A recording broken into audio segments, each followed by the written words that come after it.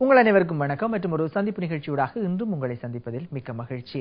இன்று நாம் கலையகத்திலே மிகவும் புகழ் பூத்த குரல் பயிற்சி விற்பனராக திகழ்கின்ற அனந்த் வைத்தியநாதன் அவர்களை சந்திக்கின்றோம். வணக்கம். வணக்கம். முதலில் உங்களை இலங்கைக்கு வரவேற்பதில் நாங்கள் மிகவும் மகிழ்ச்சி அடைகின்றோம். நன்றி. இலங்கைக்கு உங்களுடைய வருகை எத்தனையாவது தடவையாக அமைந்திருக்கிறது இம்முறை? இது இரண்டாவது தடவை. திரானா ட்ரீம் ஸ்டார்ஸ் ஃபைனலிஸ்ட் ட்ரெயின் பண்ணி அவங்கள ஃபைனல் வரும் அவங்கள சேர்த்து வைக்கிறத அது ஒரு கடமையா நான் வந்திருந்தேன். அதுக்கப்புறம் அது பிறகு இப்போ வரேன். அதாவது எனக்கு முதல் தடவை வரும் போதே எனக்கு இங்கே இன்விடேஷன் கிடைக்கும் போது நான் நெட்ல போய் யூடியூப்ல பல ஸ்ரீலங்காவுடைய பல சங்கீதங்கள் ஸ்டைல்ஸ் ஆர்டிஸ்ட் டவுன்லோட் பண்ணி நான் நிறைய ரிசர்ச் பண்ணேன். அப்போ எனக்கு அதுல என்ன தெரிஞ்சதுன்னா இங்க சங்கீதத்துக்கு ஒரு பேஷன் இருக்கு, சங்கீதத்துல பாடுற விதத்துல ஒரு சோல் இருக்கு. ஆனா டெக்னிக்காலிட்டிஸ் எல்லாம் பார்க்க போச்சுன்னா இந்தியாவில் இருக்கிற ஒரு level of technical expertise macro லெவல்ல கொஞ்சம் குறைவா இருக்கலாம். அது எல்லா லெவல்ஸ்ல கொஞ்சம் ரிஃப்ளெக்ட் ஆகும். So soul and feeling more then technical complications. So ஆகையால் என்னை போல ஒரு டெக்னீஷியன் நான் என்னோட டெக்னிக்கல் நாலேஜ் அது வாய்ஸ்ல இருக்கட்டும் அல்ல ராக சங்கீதத்தில் இருக்கணும், கர்நாடக சங்கீதத்தில் இருக்கட்டும், பல ஏரியாஸ்ல என்னோட டெக்னிக்கல் எக்ஸ்பர்டிஸ்க்கு தான் என்ன ஜனங்கள் கூப்பிடுறானுங்க.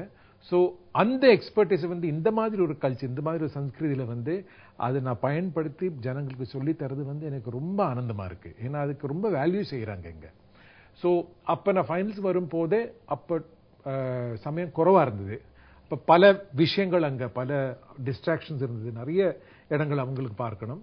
அதுக்குள்ள முடிஞ்ச அளவுக்கு அவங்க ட்ரெயின் பண்ணேன். இப்ப நான் ஒரு டெடிகேட்டட் ஒரு வாரம் ரொம்ப இன்டெப்தா போய் அதுக்கப்புறம் அவங்க எத்தனை தூரம் அடுத்த வர 3 மாசமோ 6 மாசமோ ஒரு வருஷமோ அவங்க எப்படி செல்ஃப் லேர்னிங் செய்யலாம், அதுக்காக அவங்களை நான் தயார் பண்றேன். அதுக்காக அவங்களுக்கு ஒரு பெர்ஸ்பெக்டிவ் கொடுத்து, ஒரு விஷன் கொடுத்து, ஒரு பார்வை கொடுத்து அங்க போய் சேர்றதுக்கு அவங்ககிட்ட எவ்வளவு சாதனங்கள் இருக்கு, அந்த சாதனங்களை அவங்ககிட்ட போய் நான் சேர்த்து வைக்கிறேன். தட் இஸ் அந்த என்னோட முயற்சி. அனந்த் வைத்தியநாதன் என்பவரை இலங்கையை பொறுத்தவரையிலே எங்களுக்கு ஒரு குரல் பயிற்சி விற்பனர் அல்லது குரல் பயிற்சி ஜாம்பவான் என்று கூட சொல்லலாம். அப்படி நாங்கள் தென்னிந்திய தொலைக்காட்சிகளிலே உங்களை அடிக்கடி பார்த்திருக்கின்றோம். இலங்கையை பொறுத்தவரையிலே இப்ப இருக்கும் இலங்கையிலே இருப்பவர்களுக்கு கூட இப்பொழுது உங்களை தெரிந்திருக்கும். திரானா ட்ரீம் ஸ்டாரில் நீங்கள் உங்களுடைய பங்களிப்பு கூட இடம்பெற்றிருக்கிறது. அவர்களுக்காக உங்களை பற்றி சொல்லுங்களேன். அனந்த் வைத்தியநாதங்கிற அதனுடைய இந்த லைஃபுடைய ஆரம்பம் பீகார் ஜம்ஷெட்பூர், இப்போ ஜார்க்கண்ட்னு சொல்லுவாங்க. 2 டாக்டர்ஸ்க்கு நான் ஒரு சின்ன மகனா இருக்கேன். எனக்கு ஒரு அண்ணா. அப்பாவுக்கு தகப்பனாருக்கு நல்ல சங்கீதத்தில் ஒரு ருசி உண்டு. அவர்தான் எனக்கு குழந்தையில சரிகம பதினேசோட ஞானம் கொடுத்தார். ரொம்ப சின்ன வயசுல இருந்தே ஸ்வர ஞானம் எனக்கு இயற்கையா வந்தது. எந்த ஒரு பாட்டியம் எலிசா ஸ்வரப்படுத்துற ஒரு ஒரு ஒரு பவர் இருந்தது எனக்கு. பிளஸ் குரல் ரொம்ப இனிமையா இருந்தது. ஆகையால் படிப்பும் இருக்கட்டும் பாட்டும் இருக்கட்டும் அப்படி ஒரு எண்ணம் இருந்தது தாய் தகப்பனாருக்கு. ஸ்கூல் கழிஞ்சு சென்னை அப்ப நான் கர்நாடக சங்கீதம் கத்துட்டேன் ஆத்துல வாத்தியார் வச்சு. காலேஜ் வரும்போது சென்னையில் லோயலா காலேஜ்ல படிப்பும் வச்சுண்டு சங்கீத கலாநிதி ஸ்ரீ திரு TM தியாகராஜன் கிட்ட அட்வான்ஸ் கர்நாடக சங்கீதம் படிச்சேன். ஆனால் ரொம்ப நன்னா படிச்சேன், ரொம்ப பெரிய வித்வான் அவர். ஆனால் அந்த காலத்துல பேகம் பர்வீன் சுல்தானா என்ற ஒரு ஹிந்துஸ்தானி சங்கீத ஒரு மேதாவி, அவங்க நிறைய கச்சேரி பண்ணுவாங்க சென்னையில. அந்த குரலுடைய அந்த ரேஞ்ச், அதனுடைய கெப்பாசிட்டிஸ், அதுல இருக்கிற டிராமா, அதோட இனிமை, அதெல்லாம் கேட்டு மயங்கி போய் ஹிந்துஸ்தானி சங்கீதம் தான் நம்மளுக்கு கத்துக்கணும் அப்படின்னு ஒரு பிடிவாதம் மனசுல விட்டது. அதுக்கான முடிவு சென்னையில கிடைக்கல. சென்னையில இன்னைக்கும் ஹிந்துஸ்தானி சங்கீதம் சொல்லி தரவா அந்த மாதிரி இல்ல, இருக்கா குறையாதான். சோ நம்ம இப்படியும் வழக்கத்துக்கு போய் எப்படியா ஹிந்துஸ்தானி சங்கீதம் கத்துக்க வேண்டும் அப்படின்னு சொல்லி ஃபர்ஸ்ட் நான் MBA முடிச்சேன். ஏன்னா படிப்பு ஒரு முடிவாகட்டும், நல்ல ஒரு இடத்துல ஜேவியர் இன்ஸ்டிடியூட் போய் MBA முடிச்சுட்டு டெல்லி போவோம், அங்கதான் முஸ்லிம் உஸ்தாத் இருக்கார்கள் அப்படின்னு போய் பிளானிங் கமிஷன் ஒரு வேலையும் பார்த்துட்டு முயற்சி பண்ணேன். அவனு சரி வரல. அதுக்குள்ள இந்தியன் டொபாக்கோ கம்பெனி, இந்த சிகரெட் கம்பெனி ITC, அவங்க ஒரு மியூசிக் அகாடமி திறந்தாங்க, கன்சர்வேட்டரி அந்த மாதிரி ஒரு ஸ்டைல்ல. அப்ப பல உஸ்தாத்ஸ் அண்ட் பண்டிட்ஸ் அவங்கள ஒரு வீட்டுல 2-3 ஸ்டூடெண்ட்ஸ் 2 சிஷ்யங்களை வச்சு பல வருஷங்கள் குரு கூடியே இருந்து குருகுல வாசமா குரு சிஷ்ய பரம்பராவில் கத்துக்கொண்டா நம்மளுக்கு அந்த சங்கீதம் வந்து பாரம்பரை அனுசரணமா நம்மளுக்கு அதை கிடைக்கும். அப்படி அந்த எண்ணத்தோட அவங்க இன்ஸ்டிடியூஷன் ஆரம்பிச்சாங்க. அதுல நான் ஜாயின் பண்ணேன். பெரிய அது ஒரு பாக்கியம். அது படிப்பு வேலையெல்லாம் விட்டுட்டு.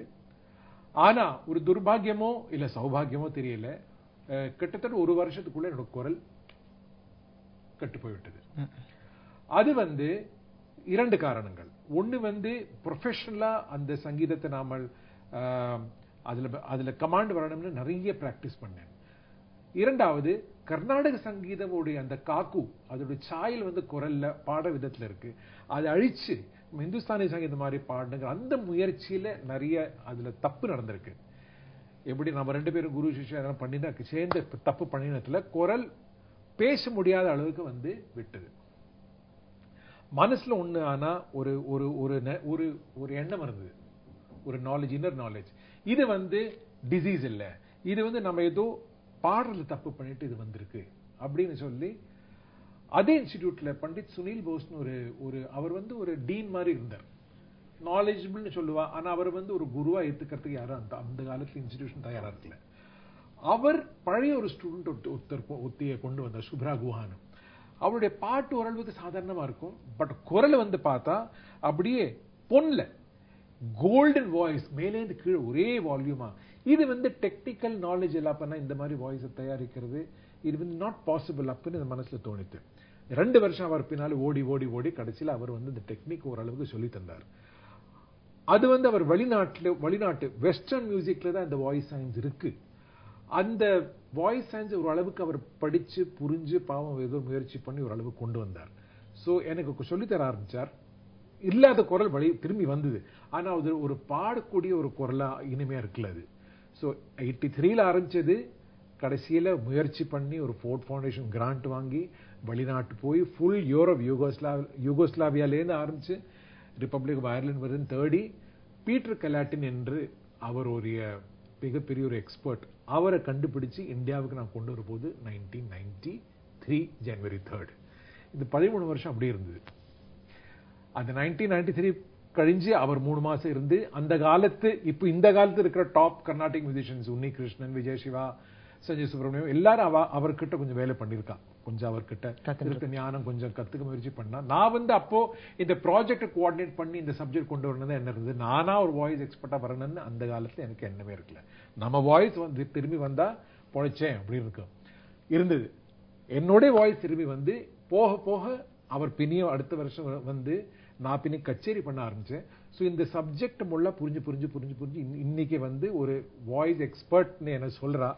ஆனா நான் வந்து ஐ consider my self a voice student.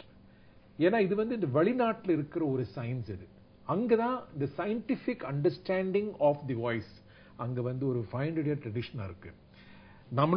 நம்மளுடைய நாட்டில் இந்தியாவில் சொல்லுங்க நிறைய கண்ட்ரீஸ்ல சவுத் ஏஷியன் கண்ட்ரீஸ்ல பிரில்லியன்ட் வாய்ஸஸ். பாகிஸ்தான்ல எல்லாம் பாருங்க ஃபேண்டாஸ்டிக் வாய்ஸஸ். ஆனா அதுக்கு பின்னால் என்ன சயின்ஸ், எனாட்டமிக்கல் பிசியோலாஜிக்கல் சயின்ஸ் வந்து நம்மளுக்கு அந்த மாதிரி டாக்குமெண்டட் அண்டர்ஸ்டுட் இல்ல. சோ இப்ப அந்த 2 கல்ச்சர்ஸ் 2 சன்ஸ்கிருதில சேர்த்து வைக்கிற அந்த ஒரு கிரெடிட் எனக்கு வரலாம் அப்படின்னு சொல்ல ஒழிய. பட் அந்த விதத்தில் பார்த்தா S I am an expert. நல்லா இருக்கு. இந்த எக்ஸ்பர்ட்ங்கிறது இந்த பட்டத்தை வச்சிருந்து இந்த சயின்ஸ்க்கு ஒரு நல்ல பேர் வாங்கி நிறைய டீச்சர்ஸ் நிறைய ஸ்டூடெண்ட்ஸ் இந்த கத்துண்டு மியூசிக்கை வந்து டெக்னிக்கலா ஒரு நல்ல தரத்துக்கு கொண்டு போகணுங்கிறது அது என்னுடைய எண்ணம். என்னோட இருக்கிற many years of life I have left in spite of my gray hair. So I know we can do something. So here I am. MBA கற்றுக்கொண்டீர்கள், MBA பட்டதாரி. அதே நேரத்தில் உங்கள் வாழ்க்கையிலே ஏற்பட்ட ஒரு சரிவு என்று கூட சொல்லலாம், உங்களுடைய குரலுக்கு ஏற்பட்ட பாதிப்பு. அதனால் இன்று நீங்கள் இப்படி ஒரு குரல் பயிற்சி விற்பனராக வந்திருக்கிறீர்கள். இவை 2க்கும் இடையிலே நீங்கள் அதிகமாக வெளிநாடுகளுக்கு சென்றிருப்பதாக கூட சொன்னீர்கள். அதிக வெளிநாடுகளுக்கு சென்றிருக்கிறீர்கள், அங்கு அதிக அனுபவங்களை பெற்றிருப்பீர்கள். அந்த வெளிநாடுகளில் செல்லும் பொழுது சில சமயங்களில் இந்த மொழி ஒரு பிரச்சனையாக இருக்கலாம். உதாரணத்துக்கு எடுத்துக்கொண்டால் இப்பொழுது நீங்கள் இலங்கையிலே இருக்கிறீர்கள். இலங்கையிலே தற்போது எங்களுடைய தெரண தொலைக்காட்சியிலே சிங்களத்திலே பாடக்கூடிய பிள்ளைகளுக்கு நீங்கள் கற்றுக் கொடுக்கிறீர்கள், குரல் பயிற்சியை செய்து வருகிறீர்கள். அவர்களுக்கு இந்த மொழி சம்பந்தமான விடயங்களை சொல்லும் பொழுது நீங்கள் ஆங்கிலத்தில் கதைக்க வேண்டி வரும். அவர்கள் மற்ற எல்லோருக்குமே ஆங்கிலம் புரியும் என்று சொல்வதற்கு இல்லை. அப்படி இருக்கும் பொழுது நீங்கள் சொல்கின்ற அந்த விடயங்கள் சரியாக 100% அவர்களுக்கு சென்று அடைகிறது. இதனால் அவர்கள் முழுமையாக நீங்கள் சொல்கின்றவற்றை ஏற்றுக்கொள்கிறார்கள், புரிந்து கொள்கிறார்கள். அதனால் அவர்களுக்கு 100% பயன் கிடைக்கிறது என்று நினைக்கிறீர்களா? Okay, very good question. இப்போ கத்துக்கிறது வந்து 2 லெவல்ல ஆறுது. ஒன்னு வந்து இன்ஸ்டிங்க்டிவ் லேர்னிங், இன்னொன்னு வந்து கன்செப்சுவல் லேர்னிங். இப்ப கன்செப்சுவல் லேர்னிங் எந்த சப்ஜெக்ட்ல போனாலும் அந்த சப்ஜெக்ட்ல இருக்கிற அந்த பாராமீட்டர்ஸ் வந்து நம்ம லாங்குவேஜ்ல, மொழியில அதை மாற்றிக்கொண்டு கான்செப்ட்ஸா நம்ம ஃபர்ஸ்ட் அது புரிஞ்சுண்டு மனசுக்குள்ள அதை நம்ம நாலேஜா டிரான்ஸ்ஃபர் பண்றோம். ஆனா இது தவிர நிறைய நாலேஜ், மேக்ஸிமம் நாலேஜ் நம்ம கிட்ட இருக்கிற நாலேஜ் வந்து இன்ஸ்டிங்க்டிவ் நாலேஜ், பாடி. சோ சிங்கிங் வந்து ஆக்சுவலி இது கான்செப்சுவல் ஃபங்க்ஷன் இல்லை, இது ஒரு இன்ஸ்டிங்க்டிவ் ஃபங்க்ஷன் பாடியில. ஆகையால் நான் என்ன பார்த்திருக்கேன்னா, சின்ன குழந்தைகளை சொல்லி தரும் போது அவ கான்செப்ட் இன்ட்ரெஸ்டே கிடையாதுன்னு சொன்னா தூங்கி போயிடுவா. ஆனா நான் பாடுற விதத்தை பார்த்துட்டு அவளுக்கு புரிஞ்சு போறது. இப்போ கேரளத்துல ஒரு புது சேனல் லான்ச் ஆக போறது நவம்பர்ல. ஒரு நியூஸ் பேப்பர், பெரிய அங்க மிகப்பெரிய ஒரு நியூஸ் பேப்பர் நெட்வொர்க், அவங்க ஒரு புது சேனல் திறக்கிறாங்க, ஒரு புது ஒரு with reality music reality show. So அதுக்கு நான் ட்ரைனிங் ஆல்ரெடி கிட்டத்தட்ட ஒரு 12 நாள் ட்ரைனிங், பெரிய லெவல்ல ட்ரைனிங் ஆரம்பிச்சிருக்கேன். எனக்கு என்னைக்குமே கேரளத்து குழந்தைகளை சொல்லி தரணும்னு ஒரு ஆசை. ஏன்னா கேரளத்துல வந்து பாட்டு வோக்கல் மியூசிக்கோட ஸ்தரம் வந்து ரொம்ப வசதியா இருக்கு. நேச்சுரலா நீங்க வெளியில போனா கூட ஜனங்கள் கூட மக்கள் பாடுற பாட்டு கூட ரொம்ப வசதியா இருக்கு. இதை நோட்டீஸ் பண்ணி பெங்கால்லயும் அப்படி இருக்கு. சோ அந்த மாதிரி குழந்தைகளை சொல்லி தரது பெரிய சேலஞ்சா இருக்கும். அங்க வந்து லாங்குவேஜ் ப்ராப்ளம் இதே மாதிரி. நான் பேசுற இங்கிலீஷ் ஒண்ணுமே மண்டையில ஏறது இல்ல. சரி 2 நாள் பண்ணி பார்த்து யாருக்குமே ஒன்றும் புரியலன்னு பார்த்தா அப்புறம் எல்லாரையும் பாட வச்சா கரெக்டா பாடுறாங்க. ஒரு 2 months கழிஞ்சு, 2 மாதங்கள் கழிஞ்சு அவங்களை கேட்டா அன்னைக்கு பாடுறதை விட இன்னும் நல்லா பாடுறாங்க. ஸோ தேர்ஃபோர் இது நான் வந்து actually the type of learner that I ஆம். எனக்கு வந்து கன்செப்சுவல் லேர்னிங் ரொம்ப பிடிக்கும். I like conceptual learning. But not everybody is a conceptual learner. நிறைய பேர் இன்ஸ்டிங்க்டிவா கத்துக்கிறாங்க. அவங்க நீங்க தியரி சொன்னீங்கன்னா கொஞ்சம் கண்ணெல்லாம் கலங்க ஆரம்பிக்கும், தூக்கம் வரும். ஆனா கேட்ச் பண்ணிப்பாங்க. ஸோ ரொம்ப டேலண்டடா இருக்க பேர் கேட்ச் பண்ணிக்கிறாங்க. இது ஒரு ஃபார் எக்ஸாம்பிள் நீங்க நான் இங்க ட்ரெயின் பண்ணும்போது மனோஜ வந்து ஆக்சுவலி இன்ஸ்டிங்க்டிவ் லேர்னர். ஸோ அவன் ஆக்சுவலி நம்ம ஃபைனல் மேல ட்ரைனிங் போது இவன் தான் அந்த ட்ரீம்ஸ் ஆர் வரப்போம் அந்த அளவுக்கு அவன் குயிக்கா கேட்ச் பண்ணிட்டு இருந்தான். பட் மேடையில் நடந்தது அப்கோர்ஸ் கதை விஷயம்.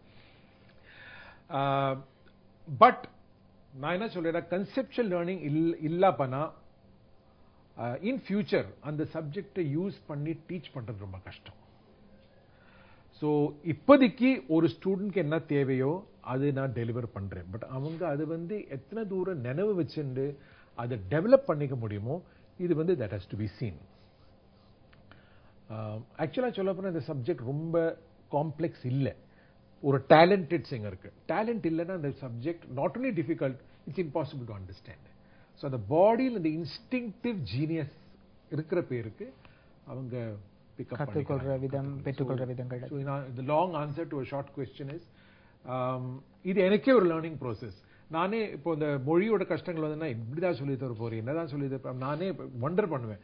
But the result sometimes are very surprising. எதிர்பார்க்காத சில சந்தர்ப்பங்களில் நாங்கள் எதிர்பார்க்காத அனுபவங்களை இந்த ஊடகத்துறையிலே பெற்றுக்கொள்கின்றோம். அதே போல இன்னும் ஒரு கேள்வி கேட்க வேண்டும். நீங்கள் மறக்க முடியாத சம்பவம் என்று கேட்டால் உடனே நீங்கள் சொல்லக்கூடிய ஒரு சம்பவம் என்ன? உங்கள் வாழ்நாளில குரல் பயிற்சியை வழங்கிய போதாவது அல்லது உங்களுடைய வாழ்நாளிலே இடம்பெற்ற சம்பவமாக கூட இருக்கலாம். என்ன நடந்தது? அதாவது எல்லாமே மியூசிக்கல் மூமெண்ட்ஸ். நான் சின்ன வயசுல இருந்து எவ்வளவோ சங்கீதம் கேட்டிருக்கேன். அது ரொம்ப பெரிய பெரிய பெரிய ஆர்டிஸ்டோட சங்கீதம். MS சுப்புலட்சுமி, கிஷோர் அமோன்கர், பீம்சென் ஜோஷி, ஆஷா போஸ்லே, லதா மங்கேஷ்கர். லைவா கேட்டதுங்க பிலிம்காரங்கள் அவ்வளவு கேட்கல. SPB சார், SP பாலசுப்ரமணியம் கேட்டிருக்கேன், யேசுதாசரை கேட்டிருக்கேன். இத்தனை வருஷத்துல ஒரு பீசஸ் ஆஃப் மியூசிக் எனக்கு நினைவு வருது. MS சுப்புலட்சுமி அம்மா கல்கட்டாவில் ஒரு கச்சேரி பண்ணிட்டு இருந்தாங்க. பககுங்குருரேன்னு ஒரு மீரா பஜன். அதுல அந்த ஒரு பிடிச்சது இன்னைக்கு எனக்கு காதுல கூசுறது. அது இப்படி ஒரு it's like a flash of lightning. Kishore Amonkar அவங்க வந்து நார்த்துக்கு இந்துஸ்தானி சங்கீதத்துக்கு ஒரு MS சுப்புலட்சுமியா நீங்க சொல்லலாம். இன்னைக்கு அவருக்கு 80 வயசுக்கு மேலாச்சு. ஸ்ருதி சுத்தம், ஸ்ருதி ஞானம்னா அவ்வளவு ஒரு ஞானம் அவங்களுக்கு. இப்ப 12 ஸ்வரத்துல அந்த சதுஸ்ருதி தெய்வத்தம், பெரிய தெய்வத்தம் சொல்றோம், அதோட இடம் வந்து நிறைய பேருக்கு அது இப்படி கொஞ்சம் குறைவா இருக்கும். இவங்களுக்கு அந்த சதுஸ்ருதி தெய்வத்தோட ஞானம் அது கல்கத்தாவில் ஒரு கச்சேரி. அவங்க ஃபர்ஸ்ட் ஒரு ராகம் பாடினாங்க, அப்புறம் மோகனம் எடுத்தாங்க. அந்த மோகனத்தை எடுத்து ஒரு 2 வரி பாடிட்டு அப்படி ஒரு இடத்துல அந்த தா அடிச்சது. நம்ம அக்கம் நிறைய ஸ்டூடெண்ட்ஸ் உட்காந்துருந்தோம். அப்படி ஒரு மின்னல் அடிச்ச மாதிரி அந்த ஒரு தெய்வத்தம் அது இன்னைக்கு மறக்க முடியாது. அது எப்படி அந்த இடம் வந்தது புரியல. அதுக்கு ஒரு 2-3 வருஷங்கள் பிறகு அவங்களுடைய ஃபர்ஸ்ட் டைம் கச்சேரி ஆர்கனைஸ் பண்ற எனக்கு வாய்ப்பு கிடைச்சது டெல்லியில. அப்போதான் அதுக்கு 10 நாள் முன்னால அவங்களுடைய கணவர் இறந்து போயிட்டார். ஸோ எப்படியோ வந்தாங்க, அவங்க பிராக்டிஸ் இல்லை, உடம்புல ஜுரம். அவங்க ஹோட்டல்ல இருந்து கிரீன் ரூம் வந்தாங்க. அவங்க சிஷ்யங்கள் எல்லாம் தம்புரா செட் பண்ணி வச்சிருக்காங்க, எல்லாம் போறது. அவங்க கிரீன் ரூம் வந்து நின்னுண்டு ஒரே ஒரு தா, தட் சேம் தா. இது ஒரு எக்ஸாம்பிள். பிளஸ் உஸ்தாத் அலி அக்பர் கான், கிரேட் சரோதியா, அவர் வந்து டோர்லைன் மியூசிக்ல ஒரு ஜோக் ராகம் வாசிச்சார். அத நாட்டைன்னு சொல்லுவோம். அந்த 2 கந்தாரங்கள் இல்ல அப்படியே இறங்கி இறங்கி இறங்கி இந்த 2 கந்தாரம் அடிச்சா அது மேஜிக்கலா இருந்து. இது வந்து டெக்னிக்கலி இல்லாஜிக்கல். பட் அவர் வாசிக்கிற அந்த மியூசிக் எப்படி ஒரு வாட் ஷுட் பி அன்மியூசிக்கல் அவ்வளவு மியூசிக்கலா இருந்தது. So these are all rishis of music. அவங்க ஹரிபிரசாத் சௌரசியா ஒரு நாள் கார்த்தால் ஒரு 4 மணிக்கு நான் ஹாலை விட்டு போறேன், ஒரு பண்டால். அப்ப ஒரு லலித் ராக ஆரம்பிச்சார். நான் அப்படி நடந்துட்டு போறேன், ஒரு லலித் இப்படி பின்னாலே போறது. இன்னைக்கும் I can just dream of it. So these are எனக்கு வந்து highlights of my life have been musical moments. Otherwise I love people. எனக்கு வந்து எனக்கு ஐ லைக் பீப்புள். குழந்தைகள் ரொம்ப பிடிக்கும். ஸ்டூடெண்ட்ஸ் கூட, ஃப்ரெண்ட்ஸ் கூட எல்லாருக்கு இருந்து நிறைய மூமெண்ட்ஸ் இப்படி லைஃப்ல, moments of love and moments of togetherness, moments of understanding is there. So ஸ்ருதி மாதா லயம் பிதா என்று சொல்வார்கள். சில நேரங்களில் பாட வேண்டும் என்ற ஆசை நிறைய பேருக்கு இருக்கும். நானும் ஒரு சூப்பர் சிங்கராக வர வேண்டும், நானும் ஒரு ட்ரீம் ஸ்டாராக வர வேண்டும், நானும் ஒரு நட்சத்திரமாக மின்ன வேண்டும் என்றெல்லாம் எதிர்பார்ப்பார்கள். ஆனால் எத்தனை ஆசைகள் இருந்தாலும் அந்த ஸ்ருதி மாதா லயம் பிதா என்ற இந்த 2 விடயங்களும் இல்லாவிட்டால் ஒரு பாடகராக, ஒரு நட்சத்திரமாக மிளிர்வது என்பது கஷ்டமான விடயம். இந்த அடிப்படை குரல் பயிற்சியிலேயே இந்த ஸ்ருதி சேராதவர்களுக்கு, தாளம் தப்பி பாடுபவர்களுக்கு எல்லாம் அடிப்படையாக ஏதாவது தொழில்நுட்பங்கள் நிறைய இருக்கும். 1-2 என நிகழ்ச்சியை பார்த்து கொண்டிருப்பவர்களுக்கு அது ஒரு பெரிய பயன் தரும் விடயமாக இருக்கும். அதாவது ஒருத்தனுக்கு வந்து பாட்டு ஒருத்தனுக்கு ஒத்திக்கும். பாட்டு கேட்டு ரசிக்க முடியறதுன்னா லாஜிக்கலா அவங்க பாடக்கூடிய சக்தி அவங்களுக்குள்ள இருக்கணும். அவங்க பாடவே முடியாதுன்னா அவங்க ரசிக்க முடியாது. அதுதான் லாஜிக்கல். அதுதான் என்னோட குருநாதர் ஹூஸ்லர் சொல்லியிருக்கார். ஆகையால் ஒரு ரொம்ப பெரிய ஒரு மியூசிக் டைரக்டர் கர்நாடகாவில், அவர் வந்து ஒரு தடவை சொன்னார், நான் வந்து பேர் வந்து கொடுத்து நான் இங்கே மீட்டிங் எல்லாம் போச்சுன்னா சார் ஒரு பாட்டு பாடுங்கன்னு சொல்றாங்க, எனக்கு பாடே வரல, சுதியே இல்லை, என்ன இது இப்படி இருக்கேன்னு நினைச்சேன். ஸோ அவர்கிட்ட போயிட்டு நான் I try to teach him. என்னன்னா அவர் வாசிக்கிறார், but suppose you say Pathan pay சித்தாரே லபேட்டே ஹுவே, our Pathan pay சித்தாரே லபேட்டே ஹுவே. I said, உங்களுக்கு காதல் வெளியில நீங்க சுதியில இல்ல இல்லையே. அப்ப எனக்கு தெரிஞ்சது அவருடைய தாட். நாம வந்து பாடுறதுக்கு முன்னாலே, இப்ப நீங்க பேசுறீங்க, நீங்க பேசுறது வந்து குரலால வருது. ஆனா உங்களுடைய தாட்டுக்கு அதுக்கு ஒரு ஓசை, அதுக்கு ஒரு துவனி மனசுக்குள்ள, அதுக்கு ஒரு கேள்வி இருக்கு. இப்ப வந்து நிறைய தடவை பேச்சு, நீங்க வந்து யூஆர் a ஸ்பீச் எக்ஸ்பர்ட், நீங்க வந்து ஸ்பீச்லயே உங்களுடைய லைஃப். இப்ப நிறைய பேர் அவங்க பேசுறது நமக்கு புரியாது, ஏன்னா அவங்க வீட்டுக்கு அப்படி பேசுவாங்க. ஆனா அவங்கக்குள்ள அவங்க தாட் கேட்கறது அது ரொம்ப கிளியரா இருக்கு. சோ நம்ம வந்து நம்மளுடைய தாட்டை நம்மளுடைய மனசுடைய காதால கேட்டு அது டாமினேட் ஆகுது. பிசிக்கலா நடக்கிற சமாச்சாரத்தை நம்ம கேட்க முடியறது இல்லை. அதனாலதான் நிறைய பேர் உச்சரிப்பு புரியவே. இப்ப சங்கீதத்துல இது என்ன மிஸ்ட்ரினா, அவங்க மனசுல ஓடுற பாட்டு வந்து ஸ்ருதி சேர்ந்திருக்கு. அது அவங்க வாயால வர குரலை காதுல அவங்க விழறது இல்லை. அது விழுந்தாலும் அது வந்து அது வந்து மைண்டோட லிங்க் ஆறது இல்லை. சோ அந்த லிஸ்னிங் அபிலிட்டி ஃபர்ஸ்ட் டெவலப் பண்ணும். கேளு கேளு, அலைன்மெண்ட் இருக்கா, அலைன்மெண்ட் இருக்கா. சோ இது ஒரு மெத்தட். ஆனால் எந்த லெவல்ல இப்ப வந்து அந்த மாதிரி ஆளு வந்து கடைசி நாளைக்கு லதா மங்கேஷ்கரா, கிஷோர் குமாரா, எஸ்பிபி ஆகிறது வந்து ரொம்ப சிரமம். அது வந்து கடவுளுடைய அனுகிரகம், யாரும் மேஜிக் பண்ணாத நடக்கும். பட் நம்ம எந்த லெவல்ல இருந்தாலும் முயற்சி பண்ணி நம்ம 10ல இருக்கிறோம் 40 ஆகலாம், 10ல இருக்கிறோம் 15 ஆனது தேவையில்லை. ஸோ அது இருக்கு. எந்த ஜீவன், எனி ஜீவம், any organism has God divine energy within and capacities that R magical. Otherwise இந்த எத்தனை எக்ஸலன்ஸ் நம்மளுக்கு உலகத்துல காணாது. ஸோ அது I certainly believe that we are all excellent people. அதுக்கு நம்மளுக்கு வழி கிடைச்சு அதை நம்ம பயன்படுத்தினா we will run up. தெர்ன dream star season 3க்காக தான் நீங்கள் முதல் தடவையாக இலங்கை வந்தீர்கள். நீங்கள் எதிர்பார்த்து வந்தவை தெர்ன ட்ரீம் ஸ்டார் ஊடாக உங்களால் அந்த இலக்கை எட்டக்கூடியதாக இருந்ததா? இந்த கேள்விக்கு என்னோட பதில் என்னன்னா, ஆனஸ்ட்லி ஸ்பீக்கிங், நான் ஒரு இடத்துல எங்கேயான போகும்போது என்னுடைய கனவு வச்சு நான் போறதில்லை. அந்த இப்போ வயசாயிடுத்து. ஒரு காலத்துல என்னுடைய கனவு இருந்தது. இப்போ என்னன்னா, அங்க போய் அவங்களுடைய கனவு என்ன அது தெரிஞ்சுக்கிறதுக்கு எனக்கு ஆசை ஜாஸ்தி ஆயிடுது. ஸோ அதாவது நான் வந்து கேரளத்திலயோ இல்ல பெங்கால்லயோ இல்ல தமிழ்நாட்டில் தமிழ்நாட்டில் பண்ணி பண்ணி அங்கே கல்ச்சர் இருக்கு, அங்கே சென்டர் ஆஃப் மியூசிக். அங்க வந்து ஒருத்தர் கனவு காண்றது இங்க வந்து நம்மளுடைய கேஷான் கனவு காண்றதுக்கு ரெண்டுக்கு வித்தியாசம் இருக்கு. இப்ப கேஷான் வந்து அங்க இப்போ வேற ஒரு ரீசென்ட்லி ஒரு பையன் சாய் சரண் ஒரு பையன் ஜெயிச்சான். அந்த லெவல்ல வந்து இவன் திங்க் பண்ணுவானோ, ஃபீல் பண்ணுவானோ, டிசைர் பண்ணுவானோ பார்க்க அது ரொம்ப தப்பு. அது ஏன்னா சாய் சரண் இருக்கிற டெக்னிக்கல் குவாலிட்டிஸ், அவனோட பேக்ரவுண்ட், அவன் எத்தனை வருஷமா கத்துட்டு இருக்கான், அவனுடைய கல்ச்சரிங், அவன் கேட்ட பாட்டு, அவன் பாடுற இடம், அவனோட தாத்தா பாட்டி அம்மா எல்லாரையும் கலந்து அது வந்து கேஷானோட லைஃப் பார்த்தா அதுக்கு சம்பந்தமே இல்லை.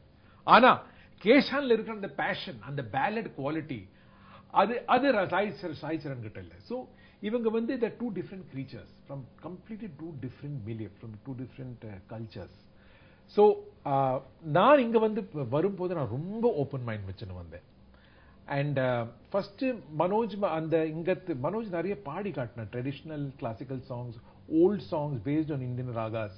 ஸோ அதெல்லாம் கேட்கறதுக்கு நல்லா இருந்தது. ஆனா போத் இவங்க கேஷான் அண்ட் ஷானக்கா அவங்க வந்து அந்த ஃபைனல் மேடையில பாடின அந்த ஒரு பேஷன், அந்த விதம், அவங்க வந்து நிறைய பாட்டு எனக்கு போட்டு காமிச்சாங்க. And there is, ஒரு tremendously passionate style of music ஸ்ரீலங்காவில். அதுதான் வந்து மக்களை மயக்கிறது. வந்து இது ராகத்தோட நுணுக்கமோ இல்ல காம்ப்ளெக்சிட்டிஸோ I don't think they're bothered. And the words, that passion, ஒரு words, sentiment, spirit and music ஒரு சமன்வயம். So I chose to treat this as a learning experience and I feel I've learned a lot. இப்ப நான் எப்படி contribute பண்ணுவோம், நான் எப்படி பண்ணுவேன், short டேர்ம்ல ஒரு மாதிரி கண்ட்ரிபியூஷன் இருக்கும். But suppose I get an opportunity, நான் வந்து பினி வந்து ஒரு 5 years நான் இங்க ஒர்க் பண்ண முடியற அளவுக்கு ஒரு அந்த மாதிரி ஒரு வாய்ப்பு கடவுள் கொடுத்ததுன்னா அப்போ வந்து ஐ வில் கோ டெக்னிக்கல். ஏன்னா இந்த மாதிரி ஒரு பேஷனேட் கல்ச்சர்ல நீங்க டெக்னிக்காலிட்டிஸ் நிறைய சொல்லி தந்து அதுக்கு இன்ட்ரெஸ்ட் கிரியேட் பண்ணி அது இங்க விட்டு எடுத்துனா அப்போ மியூசிக் வேற மாதிரி மாறுறதுக்கு அதுக்கு ஒரு சான்ஸ் இருக்கு. ஸோ அதுக்கு எனக்கு ஒரு ஆசை இருக்கு. பட் நம்ம எந்த விதத்திலையும் ஆசைப்படுறது வந்து எல்லாம் ஃபைனல் நடக்கிறதுலாம் கடவுள் கையில் இருக்கு, பார்ப்போம். சாய் சரணை பற்றி சொன்னதற்காக ஒரு கேள்வி. இந்த சாய் சரண், சத்யபிரகாஷ் இருவருக்கும் இடையிலான சூப்பர் சிங்கர் பிரச்சனை ஒன்று இருக்கிறது. மொத்தமாக 29 நடுவர்கள் சாய் சரணுக்கு வழங்கப்பட்ட புள்ளிகள் 488. அதே நேரத்தில் சாய் பிரகாஷுக்கு வழங்கப்பட்ட புள்ளிகள் 516. அவங்க நீங்க அதுக்கு பாத்தீங்களா, அந்த ஒரு வாரத்துல ஒரு Thursday இன்னைக்கு அந்த ஜட்ஜஸ் எல்லாம் சேர்ந்து ஃபைனல் எபிசோட் நீங்க பாத்தீங்க. ஆமா, அதுக்கப்புறமா அந்த ஜட்ஜஸ் எல்லாம் சேர்ந்து அவங்க சத்யபிரகாஷ் ஆனர் பண்ணது பாத்தீங்களா? அதுல வந்து எல்லா ஜட்ஜஸும் சத்யபிரகாஷ் தான் ஃபர்ஸ்ட் வந்திருக்கணும் இல்ல. ஆனா வந்து அதுல நானும் ஒரு ஜட்ஜா இருந்தேன், நான் மார்க் போட்டேன். நான் வந்து சாய் சரண் அதிகமா மார்க் போட்டேன். சாய் சரணுக்கு 488 புள்ளிகள் நடுவர்கள் வழங்கிய புள்ளிகள், சத்யபிரகாஷுக்கு 516 புள்ளிகள் வழங்கப்பட்டிருக்கின்றன. ஆனால் அதில் சாய் சரணுக்கு நீங்கள் 18.5 புள்ளிகளும் அதே போல சத்யபிரகாஷுக்கு 17 புள்ளிகளையும் தான் நீங்கள் வழங்கி இருக்கிறீர்கள். இது எங்க கிடைச்சது? இது நான் வந்து யூடியூப்ல தேடி எடுத்த ஒரு தகவல். உண்மையில் ஏதாவது சிக்கல்கள் நடந்ததா? ஏனென்றால் சாய் சரணுக்கு வழங்கப்பட்ட வாக்குகளின் எண்ணிக்கை 3,67,800 voting. சத்யபிரகாஷுக்கு வழங்கப்பட்ட வாக்குகள் 1,62,101. அப்போ சாய் சரணுக்கும் சத்யபிரகாஷுக்கும் கிட்டத்தட்ட 2 லட்சம் votes வித்தியாசம் உண்டு. 2 லட்சம் உண்மையில் சாய் சரண் அதே போல சத்யபிரகாஷ் இருவருக்கும் இடையில் நீங்கள் வழங்கிய புள்ளியின்படி சாய் சரணுக்கு 18.5. அவர் சிறந்த ஒரு பாடகர். நான் வந்து ஃபைனல்ல வந்து அங்க ஒரு இயர்போன் இல்லாதக்கு ஃபர்ஸ்ட் ரோல் உட்காந்துட்டு அவ்வளவு எஃபெக்ட்ஸ் எக்கோ மண்ணாங்கட்டி அதுல கேட்டு எப்படியோ நான் ஜட்ஜ் பண்ணிடுறேன். அதுக்கு 2 நாள் பிறகு நான் வந்து ரீடெலிகாஸ்ட் கேட்டேன். அதுல ரீடெலிகாஸ்ட் கேட்டிருந்தா இந்த டிஃபரன்ஸ் அதிகமா இருந்திருக்கு. சாய் சரண் அவுட்ஸ்டாண்டிங்கா பாடினான், சத்யபிரகாஷ் ஓரளவு தான் பாடினான். அதாவது இது எல்லா ஜட்ஜஸ்க்கு நான் எல்லாரும் மியூசிஷியன் சொல்றேன், மியூசிஷியன்ஷிப் வந்து ஒண்ணு. இப்ப ஆஸ் மியூசிஷியன்ஸ் நம்மளோட ஒருத்தரோட மியூசிக்கை நமக்கு musical thoughts and feelings and capacities கேட்கிறோம். ஆனால் அது வந்து சவுண்டாக கன்வெர்ட் ஆகி அந்த சவுண்ட் வந்து ரீச் ஆறது வந்து ஒரு மியூசிக் தெரியாதவன், மியூசிக் கல்ச்சர் இல்லாதவனுக்கு போய் சேரணும். So this is what I call universalization of music. இப்போ உங்களுக்கு ஒரு சங்கீதம் தெரியும், எனக்கு தெரியும், உங்களுக்கு ஒரு பாஷை தெரியும் கல்ச்சர். ஸோ நமக்குள்ள நம்ம இன்டராக்ட் ரொம்ப ரசமா பண்ணிட்டு இருப்போம். இப்ப அக்கம் பக்கத்தில் இருப்போம், ஒண்ணுமே புரியாது. சோ அந்த யூனிவர்சலைசேஷன் ப்ரோசஸ்ல வந்து சங்கீதத்துல வந்து சவுண்ட் இஸ் இம்பார்ட்டன்ட். அதனாலதான் இன்னைக்கு ஹரிபிரசாத் சௌரசியா, சிவ்குமார் சர்மா, ஜாகிர் ஹுசைன், கிஷோரி அமோன்கர், பீம்சென் ஜோஷி இவங்களுடைய மியூசிக் வந்து சபைகளுக்கு வெளியில வந்து it has spread across the world. Because எந்த கல்ச்சரோடைய ஒரு ஆள் வந்து ரஷீத் கான், உஸ்தாத் ரஷீத் கானோட பாட்டு கேட்டு அவன் கண்ணு தண்ணீர், அவனுக்கு அந்த ராகம் தெரிய வேண்டிய அவசியம் இல்லை. அவன் வாழ்க்கையில ஹிந்துஸ்தானி சங்கீதம் ஃபர்ஸ்ட் டைம் கேட்டாலும் அவனுக்கு அந்த பாட்டு எஃபெக்டா இருக்கும். அதுதான் சத்தியம். அந்த சத்தியத்துக்கு கொண்டு போறதுக்கு ஃபர்ஸ்ட் வந்து அந்த குரல், தட் சவுண்ட் இஸ் இம்பார்ட்டன்ட். நான் வந்து அந்த ஃபைனல் நான் பார்க்கும்போது என் பக்கத்துல 2 பசங்க இருந்தாங்க, அவங்களுக்கு சங்கீதம் ஓரளவுக்கு தான் பிடிக்கும், சங்கீதம் கத்துக்கல. பார்த்தா சார் இதுதான் நல்லா இருக்கு அப்படின்னு சொன்னாங்க. அப்பதான் புரிஞ்சது. அதாவது சத்யாவில் என்ன குறைவுனா அவனோட சவுண்ட் மேல ஒர்க் பண்ண he has not worked. அவனுக்கு ஒர்க் பண்ண வேண்டும். அது ஓபன் வாய்ஸ் மேல திங்கிங், இந்த வாய்ஸ்ல வந்து இம்பாக்ட் இல்ல. இப்போ Sangeet you have to have impact does not mean loudness இல்ல. அதுல ஒரு கமாண்ட், அதுல ஒரு பர்சனாலிட்டி, அதுல ஒரு composition. it has to carry the swara. அதாவது ஸ்வரம் ஸ்வரம் ஸ்வரம் ஸ்வரம். சன்ஸ்கிருத்ல ஒரே வார்த்தை 4 அர்த்தம். ஸ்வரங்கிறது சவுண்ட், ஸ்வரங்கிறது குரல், ஸ்வரங்கிறது வவல், ஸ்வரங்கிறது மியூசிக்கல் நோட். ஏன்னா நீங்கள் மனிதனோட வாயை திறந்து நீங்கள் குரல்ல இருந்து ஒரு ஓசை எடுத்ததுன்னா அது ஏதான ஒரு சுதியில இருக்கும், ஏதான ஒரு வவல் இருக்கும். So all the 4 R one. இப்ப நீங்கள் மியூசிக்கல் நோட் எடுத்து அதுக்கு நீங்க சவுண்டோட பேக்கப் பண்ணலன்னா the musical note is only in the realm of thought, partial thought. So the thought வந்து 100% transference வேணும்னா it has to have the medium of sound. அதனால்தான் லதா மங்கேஷ்கர், அதனால்தான் பி சுஷீலா, அதனால்தான் எஸ்பி பாலசுப்ரமணியம். அவங்க வந்து சவுண்டுடைய அவேர்னஸ், சித்ரா சவுண்டுடைய அவேர்னஸ் வந்து இஸ் ஃபினாமினல். எஸ்பிபி எனக்கு ரொம்ப அவருடைய, பாலமுரளி கிருஷ்ணா, எம்எஸ் சுப்புலட்சுமி அந்த சவுண்ட் வச்சு எவ்வளவு முயற்சி பண்ணிருப்பாங்க. அவங்க டிஃப்ரெண்ட் பீரியட்ஸ் ஆஃப் லைஃப் நீங்க அனாலிசிஸ் பண்ணினீங்கன்னா அவங்க ஃபில்ம்ல பாடும்போது நம்ம சவுண்ட் கேட்கறதுக்கு எப்படி இருக்கு. அப்புறம் அந்த ஃபில்ம் விட்டு நம்ம கர்நாடக சங்கீதத்துல முழுசா இறங்கினாங்க. அப்ப வயசாயிடுத்து, வயசாக வாய்ஸ் ரொம்ப மாறிட்டாங்க. நிறைய ப்ராப்ளம் இருந்தது, பிசிக்கல் ப்ராப்ளம். எல்லாத்தையும் நீஞ்சி தாண்டி somehow she was constantly in touch with the listener who's listening to her music through her voice. So that is my adda என்னுடைய dream, that is my mission. So என்னுடைய mission பிரகாரம் எவன் நடந்துக்கிறான்னு நம்மளோட சங்கீதம் பிடிக்கும், அவனை தான் நான் பாராட்டுவேன்.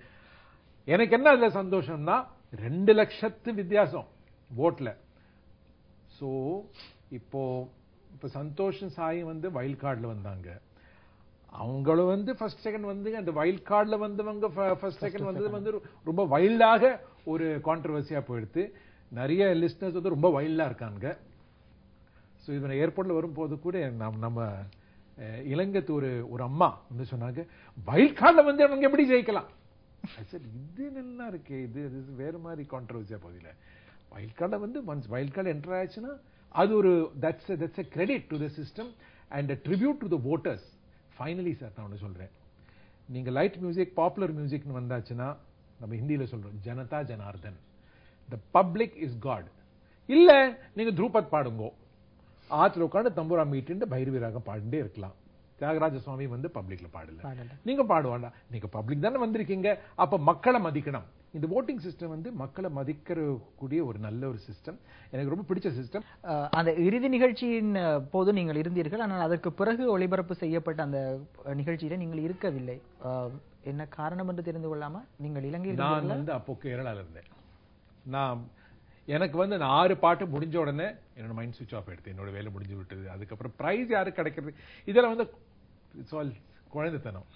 சங்கீதம் எங்கேயோ இருக்கு. அது வந்து என்னோட ப்ரோக்ராம் போடுறோம் நானும் சொல்லி தர மக்களுக்கு கேட்கறாங்க. எல்லாமே ஒரு வெள்ளாட்டா வச்சுக்கிறது நல்லது. இது ரொம்ப ஓவரா சீரியஸா போய் அவங்க வந்து கிடைக்கலன்னா கஷ்டப்பட்டு இதெல்லாம் ஃபிளாஷஸ் இன் த பேன். சங்கீத வாழ்க்கைங்கிறது ரொம்ப இட்ஸ் வெரி லாங். ஸோ வந்து இந்த விஷயத்துல நான் ரொம்ப சீரியஸா எடுத்துக்கறல. நான் தானே சீரியஸா எடுத்துக்கல. அப்பதான் ஒரு நிகழ்ச்சி அப்போ நான் சீரியஸா எடுத்துப்பேன். ஆனா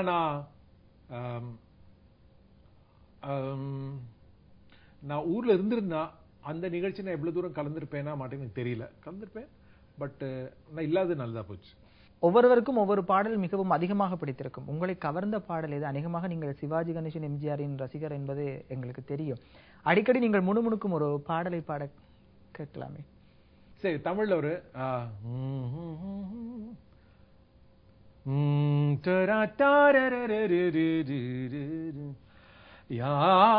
யாரறிவாரோ யாதவலீலா, யாரறிவாரோ யாதவலீலா, குறுஞ்சிருப்பினால் எதையோ நினைத்து மறைத்ததென்ன, யார் அறிவாரோ யாதவலீலா, யார் அறிவாரோ யாதவலீலா. இப்போது நீங்கள் பாடியது உங்களுடைய சொந்த தயாரிப்பிலான ஒரு பாடல் என்று நினைக்கின்றேன். என்னுடைய ஓன் டியூன் இது. லிரிக்ஸ் வந்து கிருத்தியா அவர் அப்படின்னு ஒரு லிரிசிஸ்ட். அவர் எழுதின லிரிக்ஸ். நான் ஃபர்ஸ்ட் டியூன் கூட அதுக்கு மேல அவர் எழுதினார். அப்புறம் அந்த அவர் எழுதினத்தை வச்சுட்டு அது மீனிங் வச்சுன்னு அதை கொஞ்சம் சேஞ்சஸ் பண்ணிட்டு ஜனசன் மோகினின்னு ஒரு ராகம். பலச்சி சகா பதானி சானித பக சகபாதானி சானித பகரே நேரே சா. ஜனசன் மோகினி, ஜனங்களுக்கு சன்மோகமா இருக்கிற சன்மோகினி. சரி, ஜனசன் மோகினி ராகத்தோடு அந்த பாடலை பாடியிருந்தார் பிரபல பயிற்றுவிப்பாளர் ஆனந்த் வைத்தியநாதன் அவர்கள். அவருக்கு எமது கலையகம் நோக்கி வந்தமைக்காக நாங்கள் எங்களுடைய மனமார்ந்த நன்றிகளை தெரிவித்துக் கொள்கின்றோம். எங்களுக்காக நேரத்தை ஒதுக்கி இங்கு வருகை தந்தமைக்காக. மற்றும் ஒரு சந்திப்பு நிகழ்ச்சியூடாக உங்கள் அனைவரையும் சந்திக்கும் வரை நன்றி கூறி விடைபெறுகின்றோம். நன்றி, வணக்கம்.